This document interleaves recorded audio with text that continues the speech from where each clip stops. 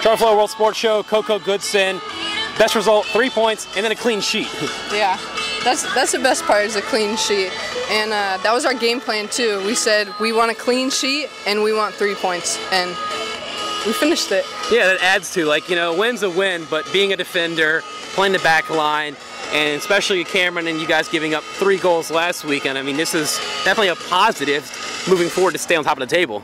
Yeah, we bounced back really well, and the defense just stayed compact, and we all talked, and that was the main point. And Jim really emphasized, like, hey, we want a clean sheet. We haven't had one in a while. We want one this game. Yeah, because you guys had that streak of, what, 4 games in a row where you had clean sheets about a month ago. Yeah. And then you had some struggles and you ended up being involved in a lot of shootout type of games. So, I mean, do you feel like you're getting back to the early start of the season form? Yeah, we are. And we had some people go and come back, and that was difficult, but I mean, we got it done, and it was we still had some people that came in out of but it just worked, and we were really just communicating the whole time. Hey, right, left, and it worked. Especially you had 2 things going against you today. You missing a lot of players, and Washington suddenly is playing great football because they are new inspired under their new coach. Yeah, they had an amazing game. I mean, they played great, and we just were lucky enough to get that 1 goal.